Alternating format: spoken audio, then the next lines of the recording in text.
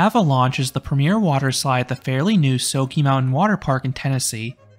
This ProSlide water coaster features the usual series of sharp drops and uphill ascents, but it was also the first ride of its kind to feature a wall element, making for an exciting finale. All of these aspects make it one of the world's best water slides, and I'll explain why in this review.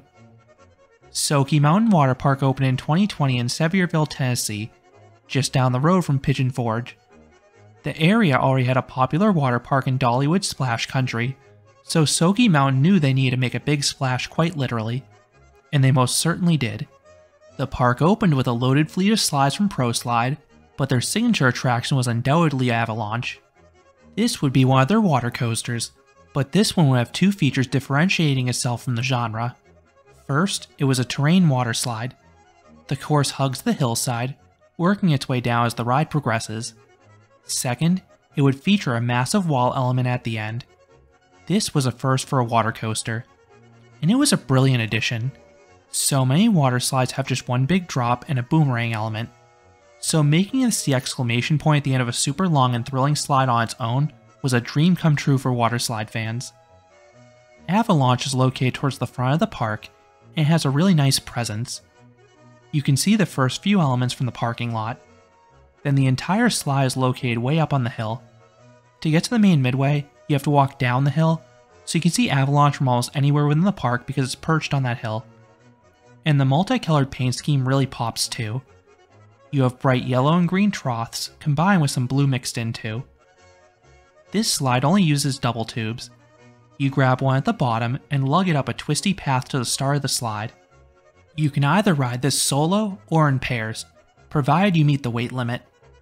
Each raft must have at least 150 pounds, but no more than 400 pounds, and no individual rider can weigh more than 280 pounds.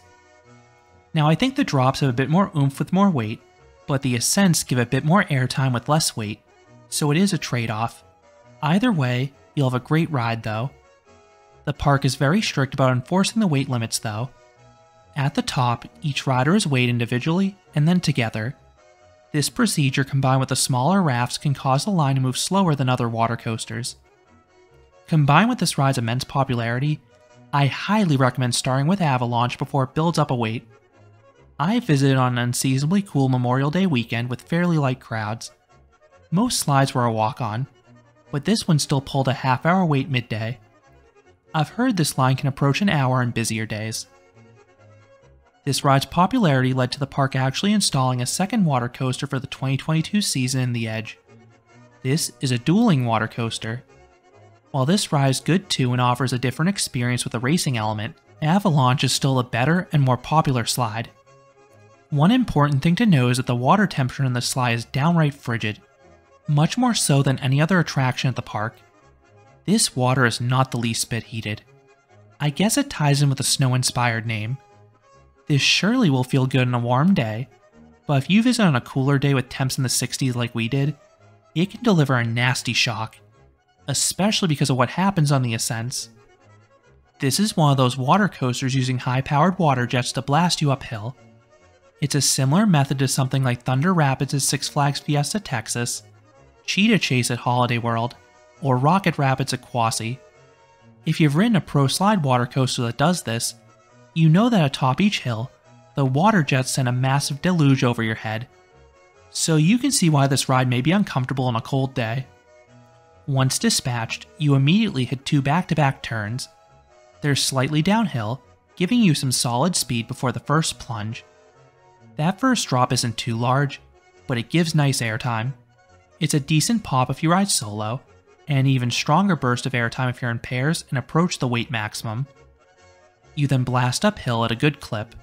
No airtime here, but you basically experience a flash flood at the top from the aforementioned water jets.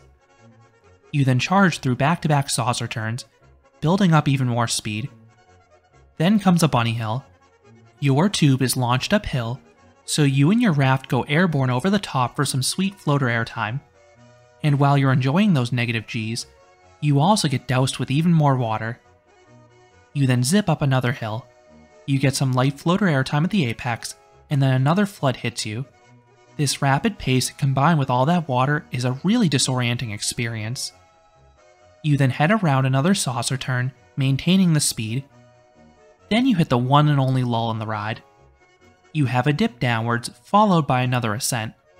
Neither maneuver offers any airtime, which is an outlier on this attraction, but without fail, you will get soaked from the water jets at the top at least. But don't worry, Avalaunch has an amazing finale in store. You have this covered turn, which shields what's coming. You then head down a massive plunge into that unique wall element. This drop is large and steep, leading to sustained floater airtime. It is some of the best negative Gs you can experience on any water slide. And I love how the ride saves its best drop at the end so you have something grand to look forward to. Then you have the big wall. You get some faint weightlessness when you stall out, and then you quickly rotate 180 degrees on the way down. I am so glad this was appended onto a water coaster because it's a neat way to end the attraction. You then coast into the runoff trough, ending the experience. So what would I rate Avalaunch? I would give this water coaster a 9.5 out of 10. This is an exceptional slide. It does so much well. The pacing is phenomenal. The slide never slows down between the repeated use of saucer turns and the quick ascents. And the constant barrages of water add an out-of-control sensation. Then the forces are strong too. Multiple drops and ascents give nice floater airtime. And the boomerango wall at the end is the chef's kiss on top of the experience. The only cons are that minor lull in the middle, which isn't even all that bad for a water slide to be honest, and the borderline uncomfortable water temperature. I was able to power through the frigid temps for the world-class ride experience, but it was a deal breaker for my wife. I saw the same for others too, so this part may vary by person if you do visit on a cooler day. But again, if you visit on a warm day, I doubt it would be an issue. This is easily the best water slide at Soaky Mountain. The question becomes just how good is this slide compared to other water coasters. The only one I can absolutely say is better is Krakatoa at Volcano Bay. See my review for that one, but that one has one powerful drop after another. No other water slide can match the quantity and quality of the airtime you can get on Krakatoa. I would definitely take Avalaunch over River Rush at Dollywood Splash Country though. While River Rush does have 3 drops with really good airtime, all the other ascents and turns cannot match the chaos that Avalaunch offers. This slide alone is worth the price of admission into the park if you're a big water slide fan. So those are my thoughts on Avalaunch at Soaky Mountain Waterpark. I think this is one of the world's best water slides, but what do you think? Let me know down in the comments.